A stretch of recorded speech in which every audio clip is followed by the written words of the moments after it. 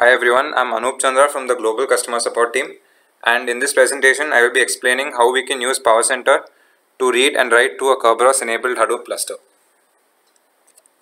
So this will be my agenda for this presentation, and I will begin by introducing what HDFS is and what the PowerExchange connector is capable of doing.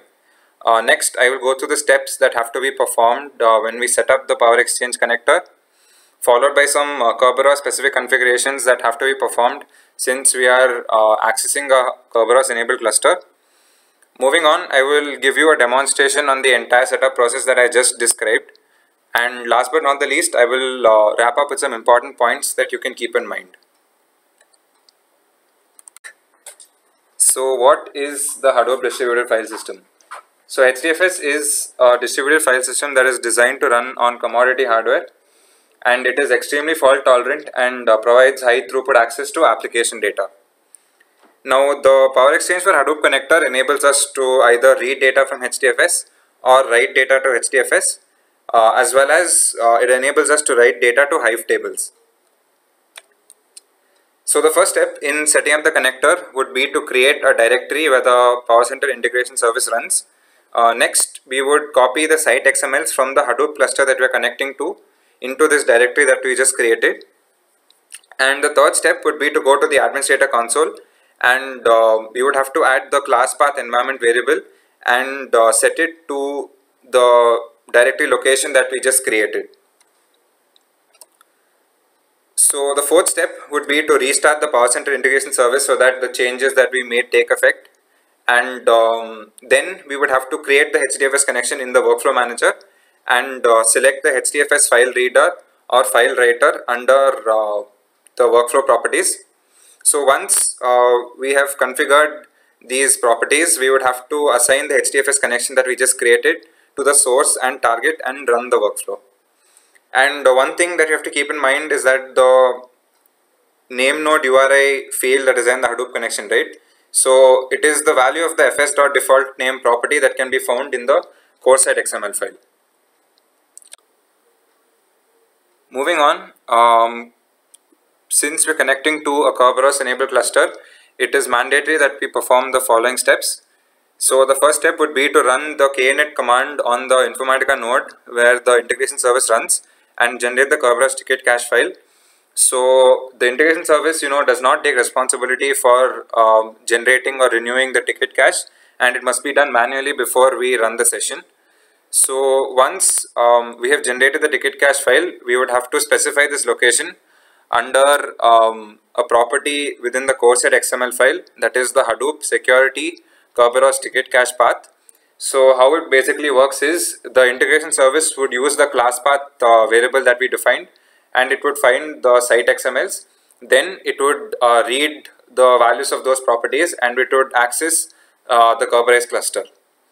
So next I will give you a demonstration on the points that I just elaborated on, so that you can get a clearer understanding on the setup process. So currently I'm on the Informatica server machine where the integration service is running, and I've created this custom directory which is to hold the site XML files from the cluster, and I've already copied them. So once this step is completed, we would have to go to the admin console, and in the processes tab we would have to add the class path environment variable and set it to the directory location that we have created and which holds the site XMLs. So like I said earlier, this is for the integration service to know where these XMLs are located so that it can connect to the Hadoop cluster.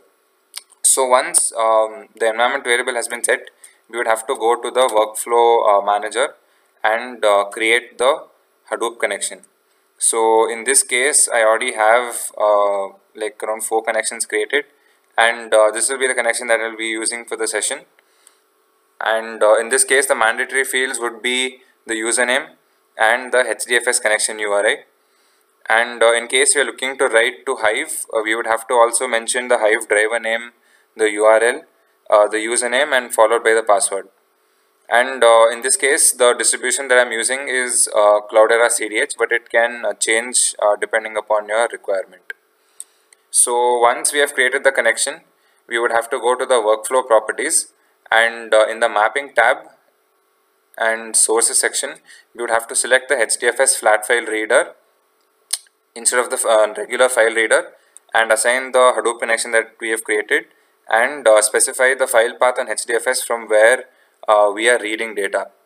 So similarly, for the target, we would have to specify the HDFS flat file writer, assign the Hadoop connection, and we would have to mention the path on HDFS where we would like the target data to be written. And in this case, you would also have to mention the reject file path, since it's mandatory, without which the session will fail.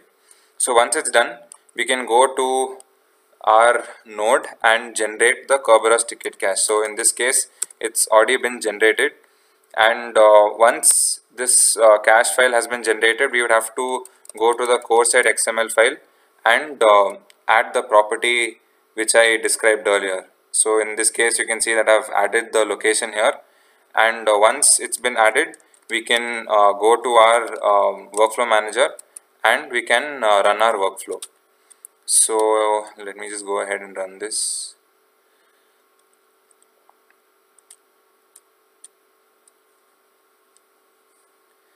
As you can see, it's completed successfully, and in this case, since I'm only writing to HDFS, I have not added the values for the properties that I'm going to talk about. So here we can see that the generate and load Hive table property. So in case we want to write to Hive, so we would have to select this option and specify the Hive table name, and in case it's externally managed, we have to check this option as well.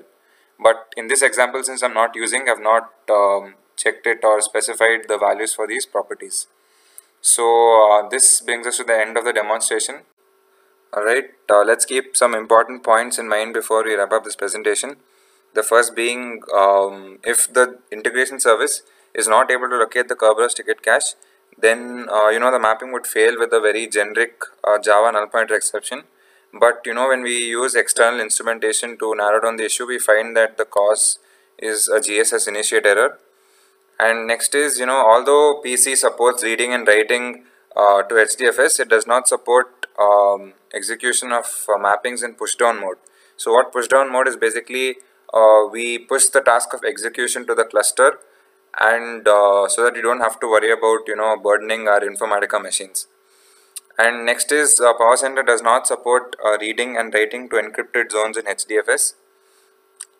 And moving on, so when the target is configured as a Hive table, right? So the data would be first loaded into a flat file on HDFS and then loaded onto the Hive table, and it's not loaded directly. But if we want to load it directly, we would have to use the ODBC connector with PowerCenter. And once the ticket cache has been generated for a particular user, so we have to make sure that it has sufficient permissions, else the session would again fail with a GSS initiate error. And in case we are looking to read from Hive tables, we would have to use the ODBC connector with PowerCenter, and the PowerExchange for Hadoop connector does not support this feature.